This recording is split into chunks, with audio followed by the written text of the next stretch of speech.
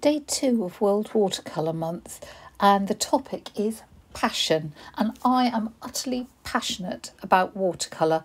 I love it as a medium. I love the fact that it flows and it gives you unexpected results, and I mean, just look at the yellows start to push into that green, and that's what I love about watercolour. That's what really excites me, and that's my passion.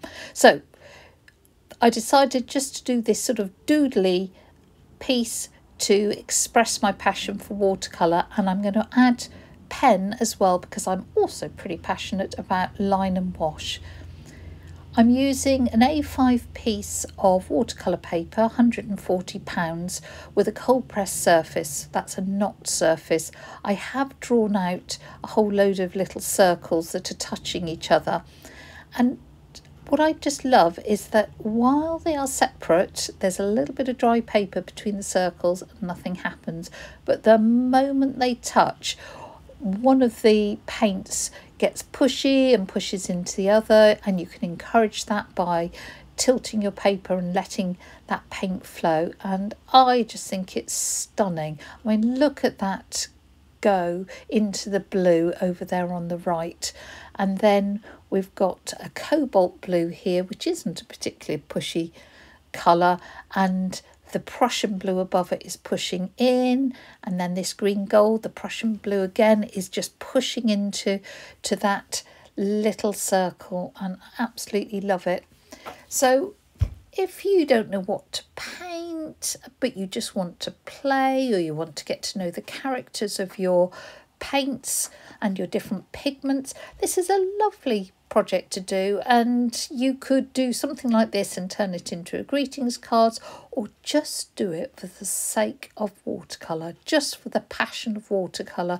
You could just play and be in the moment, watching those paints whooshing into each other and playing around on the paper. And the secret is just to let it do its own thing. Don't try and make it happen, because if you tilt it all too much, all the colours will just merge and mush into one. But if you let it do its own thing, then you will get fresh, gorgeous, transparent colour. At this point, I realised I probably hadn't done enough circles. I'd drawn them out first because I couldn't draw perfect circles freehand. Well, I can, as I'm just proving now, all these last lot of freehand. But I just thought that it needed more sort of size variation to sort of balance up the different sizes and the different colours. So I'm just filling things in and looking where things are still wet. You see, that very first circle I did was still wet, so that allowed the Prussian blue to whoosh in. I've dried them all off now, and I've grabbed a fine liner pen, just a thin one, I think that's a 0.2, and starting to doodle on top of them. I'm struggling with this one. Because it's quite a fine pen, it can clog the nib. It won't damage it, you just have to scribble on a spare piece of paper to sort of unblock it. But I was struggling there. On some of the thinner paints, there wasn't any problem at all.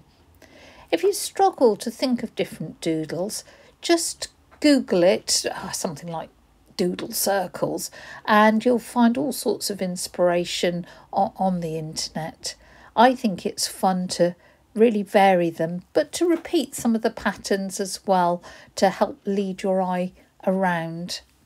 If you want to, you could do realistic flower doodles or little botanical sketches, whatever you want. It's really how you're feeling that day. You can be geometric, you can be precise. I actually like the pen work deliberately going outside of the paint, so that's not just me being a bit useless. That was deliberate that I've done that. And again, I say, just trying to vary the marks and get lots of patterns and textures and fun without obliterating all that gorgeous colour underneath. You can use whatever pen you want to do these line and wash doodles, because we're not going to put any more colour on top, so it doesn't have to be waterproof. So these little fine liners are very convenient. But now I'm using an acrylic marker that I happen to have to add, it is a gold one, it's not terribly metallic, but just adds a little bit of something else to go on. On this sort of star pattern, I'm just randomly filling in bits, some dots, some circles, just as the mood takes me, and it's fun to play. And I also sort of coloured in, so I've got some solid blacker areas because I thought that added a nice sort of punctuation to the piece. And, you know, in some areas I'm being careful, so I'm actually thinking about the pattern here and trying to colour in fairly carefully. In others, I'm a bit more slapdash. Again, it's entirely up to you and what you like. I'm using a slightly thicker pen just to make some of the lines a little heavier and give them more weight. And that's it. That's my passion. Watercolour, line and wash. Absolutely love it. And that's day 2 over and done.